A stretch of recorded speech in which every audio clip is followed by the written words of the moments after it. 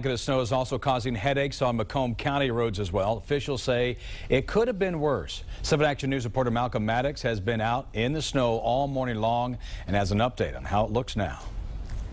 Things are looking relatively well when you consider the fact that, depending on where you live, you may have gotten anywhere from 6 to 16 inches of snow. Obviously, that's going to have a major impact on the morning commute, and a lot of folks, they were happy just to get out of the driveway. You know it's going to be one of those days when your late-night burger run is put on hold because you all but need a snowmobile just to get to the drive-thru. We tried to give Chris Newalsey a hand after watching him spin his wheels for a while.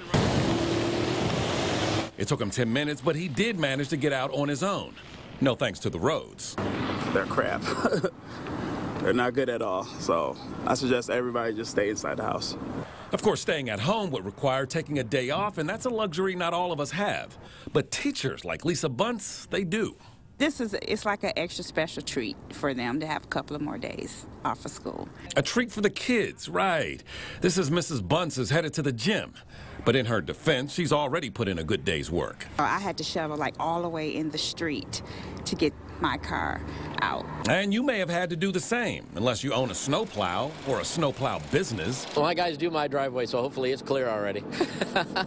Don Dinkins and his crew have been working around the clock, which is a good thing when you operate a snowplow, right?